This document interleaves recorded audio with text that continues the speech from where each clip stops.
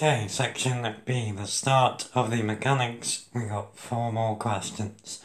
So, unless otherwise stated, wherever a numerical value for G is required, take G is equal to 9.8 meters per second squared and give your answers to 2 significant figures or 3 significant figures. Okay, question 6 then. So a man throws a tennis ball into the air so that at the instant when the ball leaves his hand, the ball is 2 meters above the ground and rising vertically upwards with speed of 9 meters per second. The motion of the ball is modelled as that of a particle moving freely under gravity, and the acceleration due to gravity is modelled as being of constant magnitude 10 meters per second squared. The ball hits the ground 2 seconds after leaving the man's hand. We want to find T.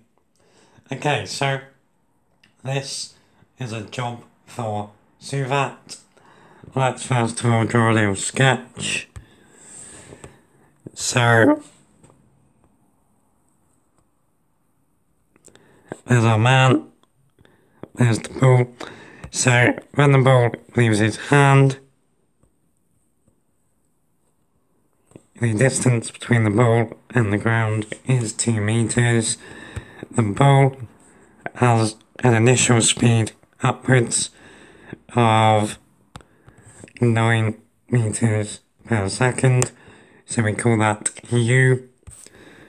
Now the only other thing really that we know is acceleration is working down,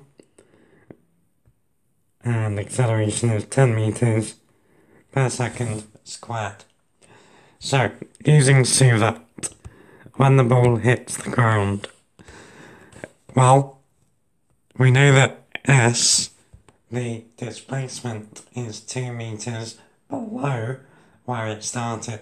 So S is going to be minus 2.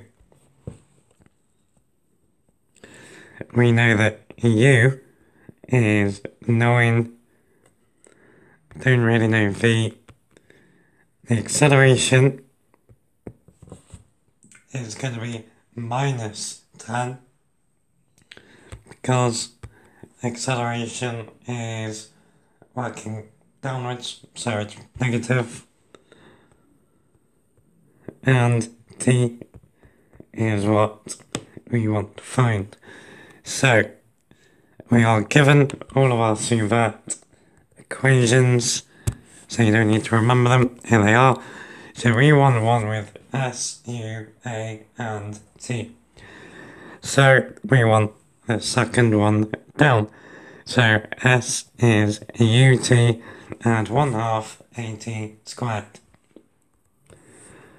So S is UT plus 1/2 AT squared. So substituting in what we have, minus 2 is equal to 9T. Now A is minus 10, so our half times minus 10 is minus 5 T squared. Now this is quadratic, so let's get everything on the same side with a positive T squared term. So we're going to move everything over to the left and get 5T squared minus 9T minus 2 is equal to 0. Now hopefully we can factorise this. So we're going to need a 5T and the T. Now then, we need to end up with a minus 9 in the middle. So if we put a minus 2 there, we're going to need a plus 1 there. Now the two solutions that we get from that then are that t is minus 1/5, but that's a silly answer. Remember, t is time, so it can't be negative.